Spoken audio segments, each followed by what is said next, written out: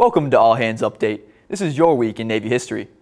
On September 8, 1933, 6 consolidated P-2Y-1 flying boats from Patrol Squadron 5 made a record formation flight of 2,059 miles from Norfolk to Coco Solo, Panama in 25 hours and 19 minutes.